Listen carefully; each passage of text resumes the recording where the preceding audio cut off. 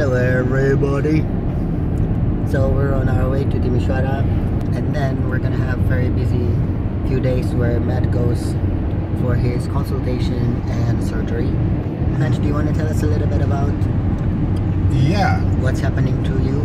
Yeah, basically I need to see a doctor because in the last month, interestingly enough, my nose, this bit,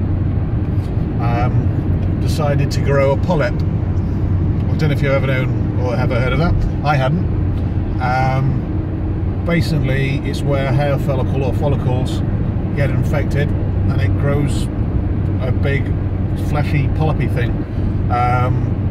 So I need to go to the doctor tomorrow at about 10 o'clock, which is about 8 AM UK time, have a consultation, and then they'll either take it out on the day or book me back in to get it fully removed.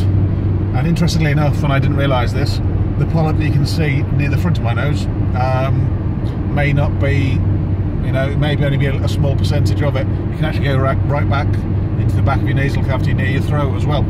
So it should be interesting seeing what it looks like. But that's me. Also, obviously, because the polyp is so enlarged, is obstructing the breathing. So it's like even his own body is trying to kill Matt. And yeah, and it means I snore an awful lot, because if you imagine that one of your nostrils is full of, it's basically a big fleshy polyp, a big thing, you know, inside your nose. So it's like, I'm certain for you, it's like sleeping next to a grizzly bear, or worse. I never slept next to a grizzly bear. Yes, you have. No, it's more like a gorilla. Okay, so this is what's gonna happen. We will keep you updated on how Matt is doing and how his recovery is. If you want to, I can take some photos of the polyp and show you how it looks like. If you want to be grossed out, I don't want to see it personally. So that's it. We're on our way to Timisoara.